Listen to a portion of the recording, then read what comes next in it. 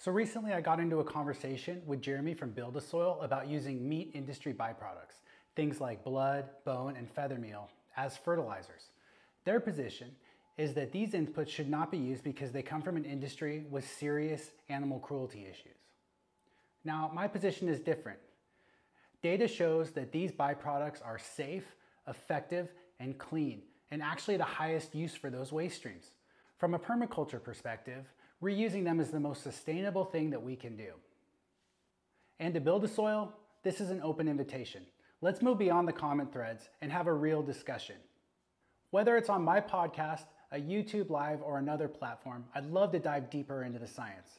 Let's talk about bone and blood meal versus ocean-based fertilizers that you prefer. Let's talk about heavy metals, indoor cultivation in relation to cover cropping and mulches, chop and drop, and other cultivation practices. And to everyone else, I want to hear your perspective.